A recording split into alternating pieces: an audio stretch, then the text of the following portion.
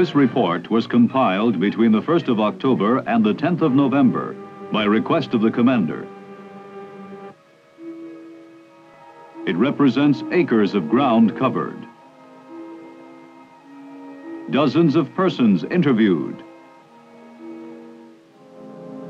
close observation during any time of the day. Purpose to help determine what measures are needed to protect an installation against espionage, sabotage, and subversion. Here is where it all began. The commander in this case has just returned from Europe, where he had been in charge of a missile command. He knows something about espionage, sabotage, and subversion, knows it firsthand. He realizes how important it is to have tight security. Now, as commander of a military installation stateside, he feels strongly that the need for security is no less important. Vital ordnance material is being brought in.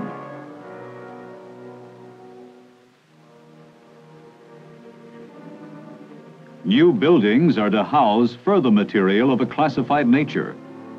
Can he stand guard at a window and keep watch 24 hours a day? Can any one person? What is the answer? To get this answer, the commander calls on the installation intelligence officer. Major Harding, would you come in here, please? Thank you.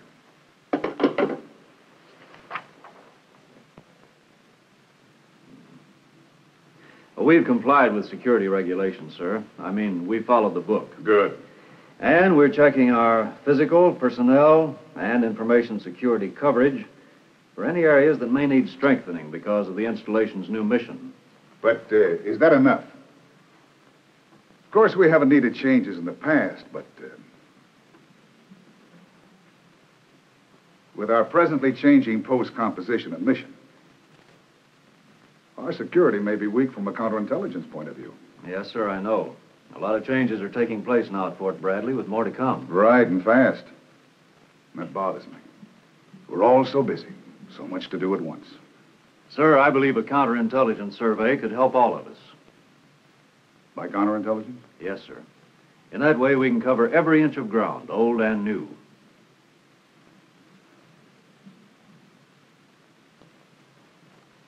Well, let's hope that anything new they come up with can be handled within the budget.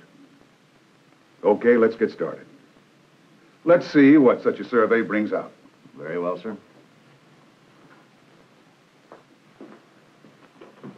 Under the provisions of AR 381-130 and First Army operational directives, it is requested that a counterintelligence survey be conducted at your earliest possible convenience. Acting on behalf of the commander, the installation intelligence officer sends a request for a counterintelligence survey to First Army. Governor's Island, First Army headquarters, where requests for counterintelligence security surveys covering about 80 of the country's military installations are submitted. The Office of G2 approves the request and forwards it through channels.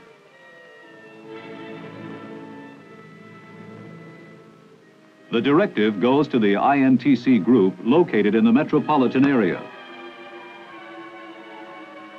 Implementation of the directive begins with a file check. According to the files, a counterintelligence survey was made of Fort Bradley about 10 years ago. Purpose of this check, to locate any material the INTC special agent should consider prior to conducting a counterintelligence survey.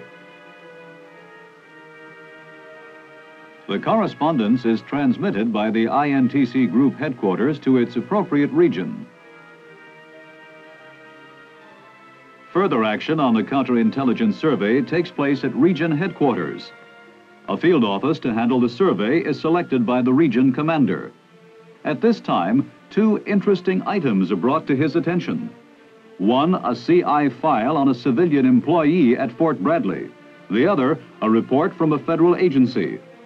The file on the civilian employee concerns Margaret Gilmore, scheduled for assignment to a sensitive job requiring a security clearance. But her loyalty is found questionable. Her name is on the membership list of a subversive organization cited by the Attorney General.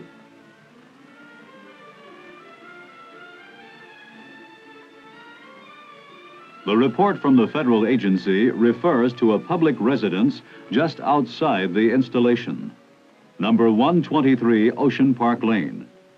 This house was occupied by a hostile agent, Anton Buloff, who figured in a widely publicized espionage plot. Buloff, however, had nothing to do with operations at Fort Bradley.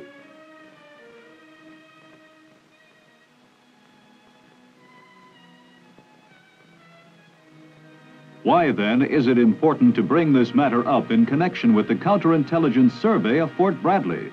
Also, why is it important to bring up the matter of Margaret Gilmore's qualifications for security clearance? Along to the field office. Good background. Tells them that Fort Bradley, like all other military installations, is a potential opposition target.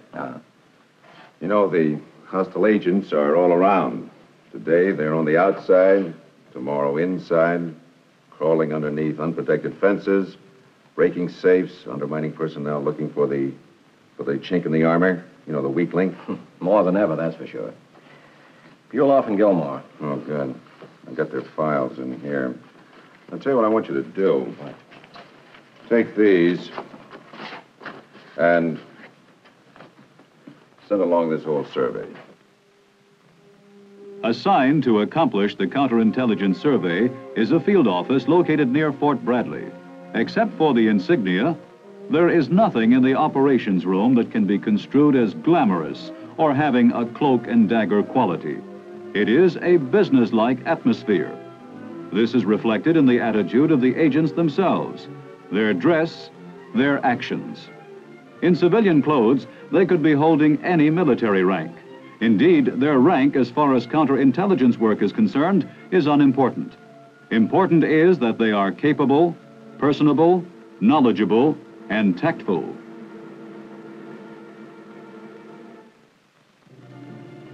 The request for the new counterintelligence survey on Fort Bradley is now in the hands of the officer in charge, also known as the OIC.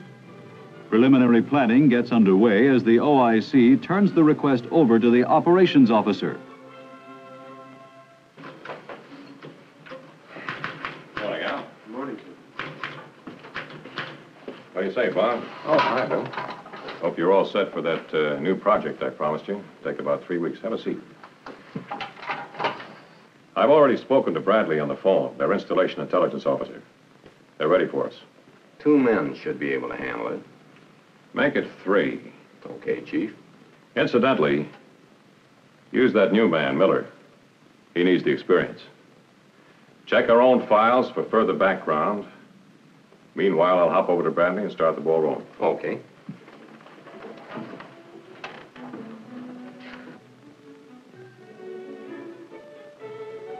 The OIC arrives at Fort Bradley to establish liaison with the installation's intelligence officer. And through him meets the commander, the man who requested the counterintelligence survey. A meeting of this kind is in the nature of good public relations. It lays the groundwork for the team of INTC special agents that will conduct the survey. Of special interest at this time is a proposed date for the initial briefing of the commander and his staff by the INTC survey team. When do you want to start this survey? We'd like to start by 1 October, sir, if that's all right with you. 1 October, that's all right with me. How about you? Does that fit into your schedule? Perfectly all right with me, sir. Then it's agreed? Yes, sir. I'd like to give you an overall... Following his return to the field office, the OIC briefs the special agents. This is an aerial photograph of Fort Bradley, which was built during Revolutionary days. You'll find lots of history in the buildings and the grounds. This side of the installation runs right down to the edge of the water, the Atlantic Ocean, with this whole coastal area visible and, I might add, vulnerable. Over here is an Army airfield used for the transportation of special equipment and personnel. Now With then, preliminary before I get planning started, well I'll underway, here. it is time now to consider logistics. What tools of the trade are needed for the job? Why take a typewriter? You mean a big installation like Bradley can't afford to lend us one? That's not the point, Al. We've got to be self-sufficient. Just try not to get in anyone's hair. Yes, from this time on, the survey team is operationally independent. In charge of the team is a special agent with years of experience. Another experienced special agent, an authority on security regulations whose knowledge will be of great value during the counterintelligence survey. The inexperienced member of the team, but he knows photography. Graduated recently from the photo course at the Army Intelligence School, he will obtain pictorial coverage during the survey. A final bit of advice from the special agent in charge. When we get going on this survey, our job is not to get in the way of operations.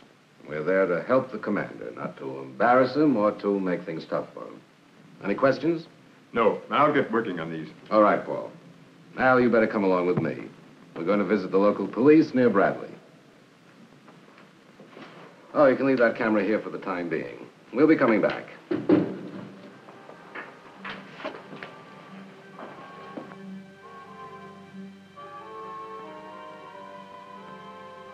The INTC credential, in addition to serving as a means of identification, is a badge of responsibility.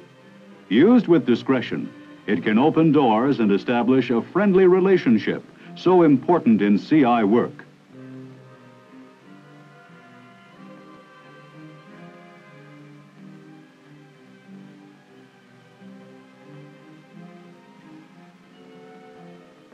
It's been pretty quiet.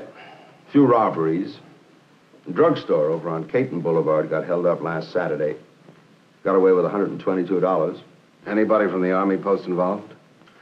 Eyewitness claimed that the driver of the getaway car was wearing an Army uniform. We're working on it with the Provost Marshal. No identity made. So far, no. How about the neighborhood as a whole? Would you call it substantial? We're pretty good quality folks. Middle income, family type. We have the usual noisy kids. Every once in a while, they break out in a rash. No real delinquency problem, though. Know of any subversive groups or individuals? Nope. About a year ago, the federal agents picked up a fella. I can't remember his name now. Buloff? Buloff. That's right. But it seemed he wasn't after anything at Bradley. No subversive organizations. We have our local political clubs, fraternal organizations, things like that. And then as far as the neighborhood is concerned, there's nothing that might be considered a threat to the security of the installation. Well, not to my knowledge. But you never can tell what you'll find around sensitive military That's installations. right. You All sorts never of can people tell. around. The team has now established a friendly relationship with local authorities and is building a yardstick to measure the degree of security needed for Fort Bradley. It is now ready for the next important preliminary step. The checklist. This list, a general type checklist when completed, will contain items to be covered in a counterintelligence survey. It is developed from long-range experience factor of the survey unit based on documentary guidance. Is the installation open, closed, or semi-controlled? What are the physical limits? Physical limits. Coordinate with Provost Marshal. Coordinate with PM. Is the installation within a perimeter fence? If so, where is the fence located? Type of fence. Height. What kind of fence wire is being used? Type of posts. What about the ground under the fence? Good. Any tunnels, culverts, ditches, or other openings in the fence? Does a railway or public road pass through the installation? Say, why can't we just check off items as we go along with the survey? We might forget something. Not if we're on the ball. You ever go on a photographic assignment and then realize that you left your flash bulbs home? Who, me? That's why we make checklists. Well, why aren't there any printed forms available? Well, there are for certain types of surveys. Here. Let me show you.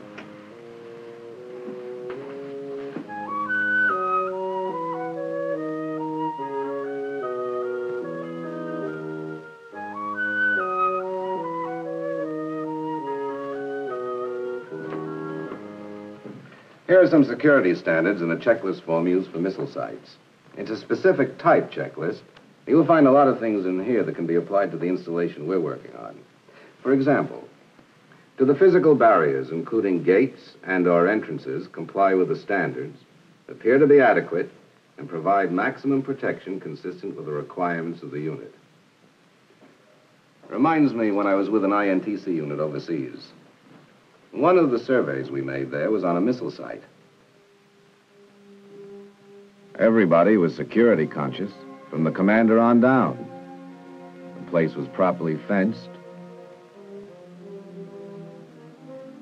with good overhang. And the entrance, too, showed a healthy attitude towards security. Well guarded, everything perfect, or as near perfect as you could get it. But we found a long stretch of cable leading from the control van to the target tracking radar completely uncovered. It should have been underground.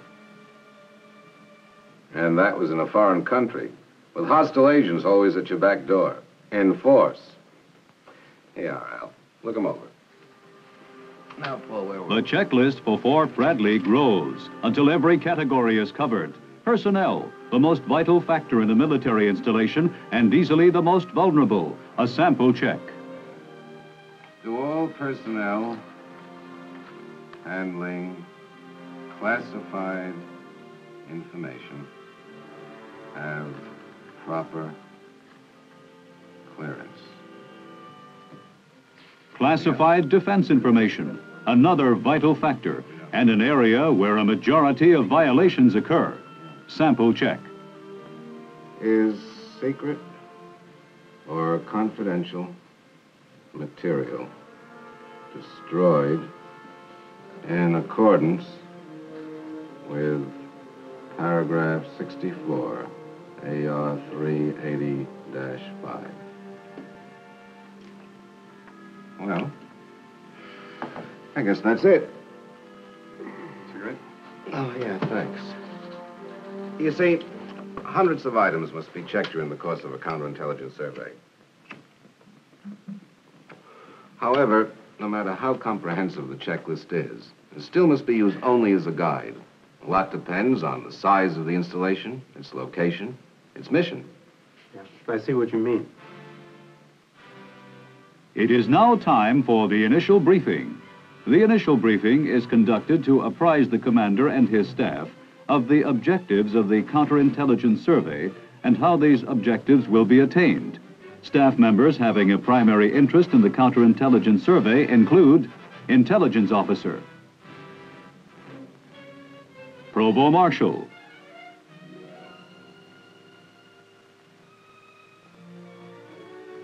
Post Engineer, Ordnance Officer, Post Signal Officer, Logistics Officer, Personnel Officer, and the Operations Officer.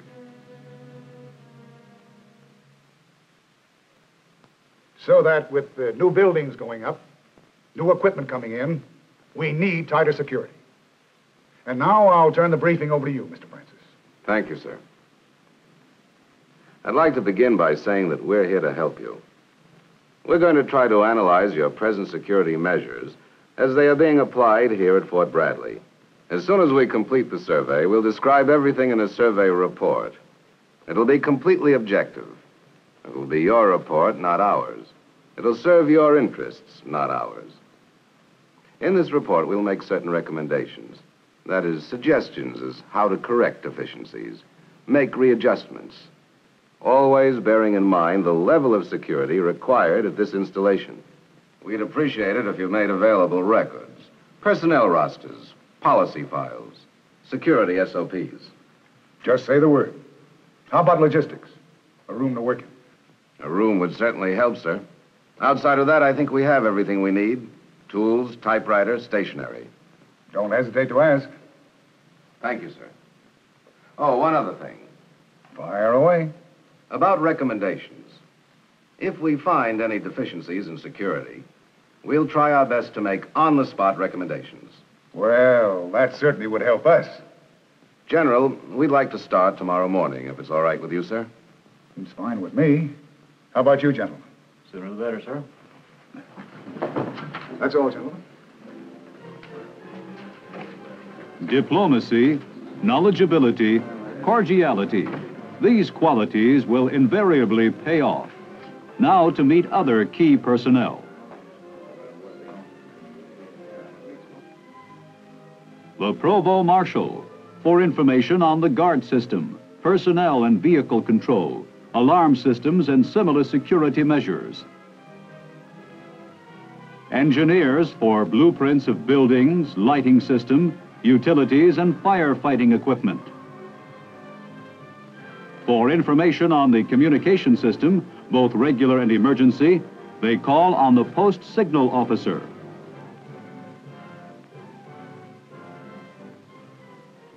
The time has come for a preliminary tour of the installation in the company of an escort supplied by the IIO. The escort will accompany the INTC special agents throughout the survey. This is the last preliminary step. Early tomorrow morning, the INTC team will begin the detailed counterintelligence survey in answer to the request by the commander for tighter security against espionage, sabotage, and subversion.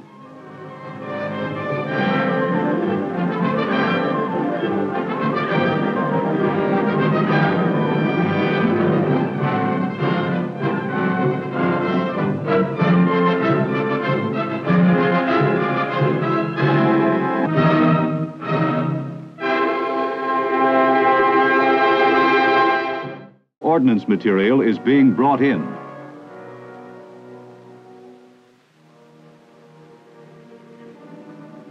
New buildings are to house further material of a classified nature. Can he stand guard at a window and keep watch 24 hours a day? Can any one person? What is the answer? To get this answer, the commander calls on the installation intelligence officer. Major Harding, would you come in here, please? Thank you.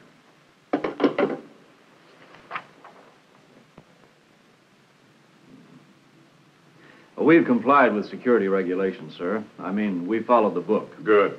And we're checking our physical, personnel, and information security coverage for any areas that... Dozens of persons interviewed. Close observation during any time of the day. Purpose to help determine what measures are needed to protect an installation against espionage, sabotage, and subversion. Here is where it all began. The commander in this case has just returned from Europe, where he had been in charge of a missile command. He knows something about espionage, sabotage, and subversion, knows it firsthand. He realizes how important it is to have tight security. Now, as commander of a military installation stateside, he feels strongly that the need for security is no less important. Vital.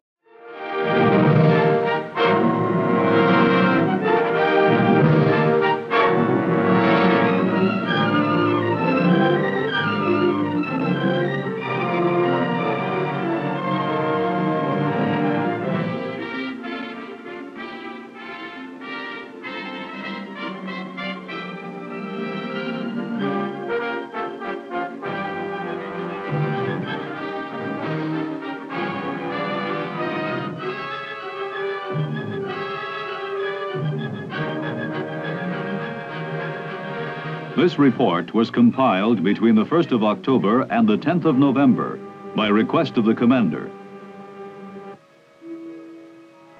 It represents acres of ground covered.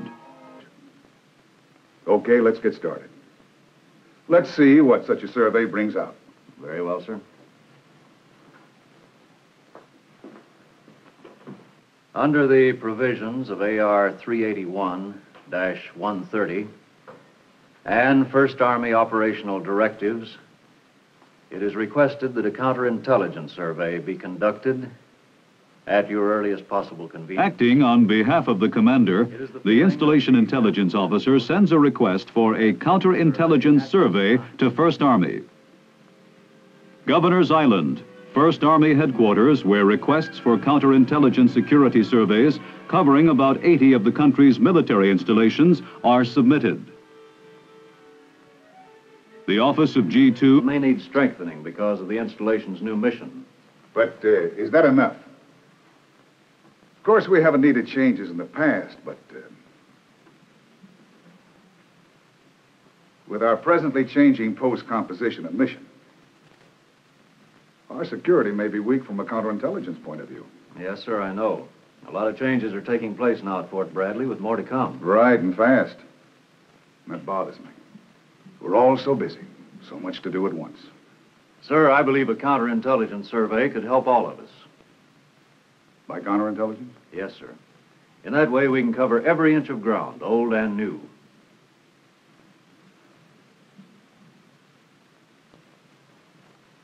Well, let's hope that anything new they come up with can be handled within the budget.